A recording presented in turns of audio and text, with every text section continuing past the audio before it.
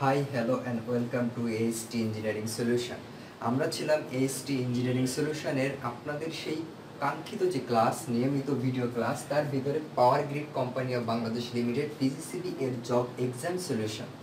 But job exam solution আমরা already 5 থেকে 6টা ক্লাস আমরা আমাদের চ্যানেলে আপলোড করেছি, আপনাদের প্রচুর সাড়া পেয়েছি এবং তার সাথে আপনারা বলছেন ভাইয়া আরও অনেক বেশি ভিডিও চাই।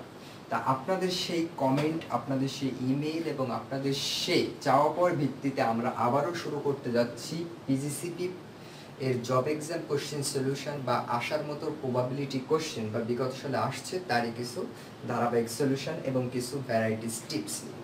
এবং তার সাথে আমরা আরও একটা জিনিস অ্যাড করতে চাই, আপনারা আরও অনেকে জানতে চেয়েছেন ভাইয়া BREB কোশ্চেন সলিউশন সম্পর্কে আমরা জানতে চাই। তো পিজিসিবিতে কেমন কোশ্চেন প্যাটার্ন আসে এবং কোন টাইপের কোশ্চেন আসছে বা আসার প্রবাবিলিটি, এগুলো নিয়ে আমরা অলরেডি আলোচনা করেছি। তার ভিতরে আমরা BREB নিয়ে একটু কথা বলতে চাই। BREB কোশ্চেন সবসময় অলওয়েজ ম্যাক্সিমাম টাইম আমাদের MCQ আসে, অর্থাৎ MCQ কোশ্চেন আসে, সেই MCQ কোশ্চেনের ভিতরে আমাদের অ্যান্সার করতে হয়। তবে পিজিসিবি এবং BREB এর পড়ার স্টাইল একটু অন্যরকম, হলো আমরা যে টাইপের কোশ্চেনগুলো আসে সেগুলোও এর সাথে আমরা একটু আলোচনা করার চেষ্টা করি। এখন আমরা আসি খুবই ইম্পর্টেন্ট, মোস্ট ইম্পর্টেন্ট এবং খুবই এক্সেপশনাল এবং আপনাদের কমেন্টের মাধ্যমে যে ম্যাথটা আমাদের কাছে জানতে চেয়েছেন অনেকেই, সেই ম্যাথটা এখন সলিউশনে আমরা যেতে চাই। ডিসি সার্কিট, অনেকে হয়তো দেখে ভাবছেন ভাই ডিসি সার্কিটের থেকে সহজ আর কি আছে। তা আমরা একটু আসি সেই সহজ ডিসি সার্কিটে একটা সুন্দর একটা ম্যাথ দেখা যাক কি আছে সে ম্যাথে।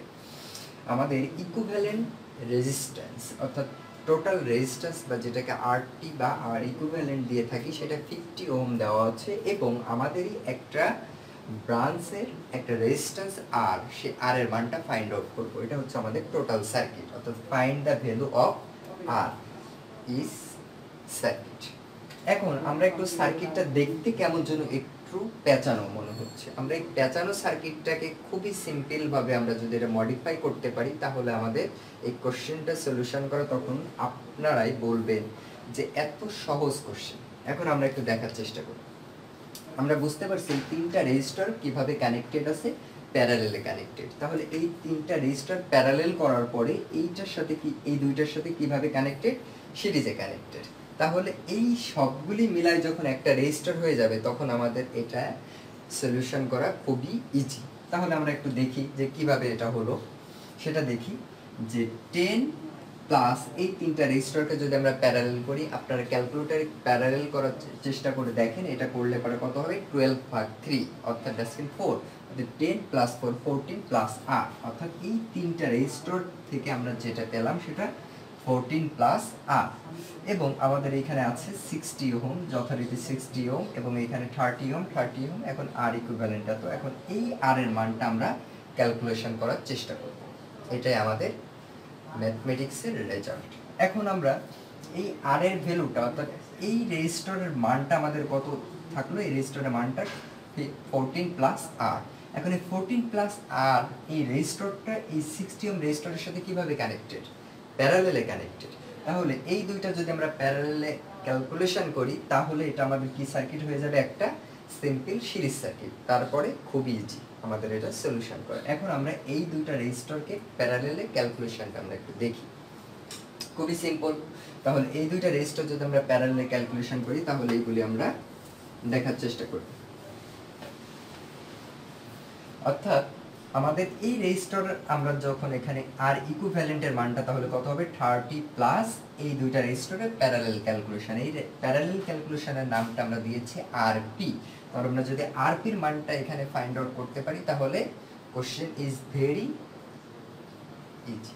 তাহলে আমরা একটু দেখি আরপির মানটা কত হবে। তা আমরা প্যারালেল যখন ক্যালকুলেশন করি তখন কিভাবে করি, 1/rp ইকুয়াল 1/60 প্লাস 1/14 প্লাস আর, 1/14 প্লাস আর। তাহলে এখন আমরা সিম্পল যে ক্যালকুলেশনগুলো জানি সেই ক্যালকুলেশন দিয়েই যদি আমরা এটা করি, অর্থাৎ যদি আমরা লসাগু নেই 16 × 14 প্লাস আর, 16 প্লাস 14 প্লাস আর যদি আমরা নেই 14 প্লাস আর প্লাস 60 ইকুয়াল 1/r, তাহলে কি হবে, সবাই নিশ্চয়ই অ্যান্সারটা মাথার ভিতরে চলে আসছে, অর্থাৎ 60 plus 14 plus R divided by 74 plus R.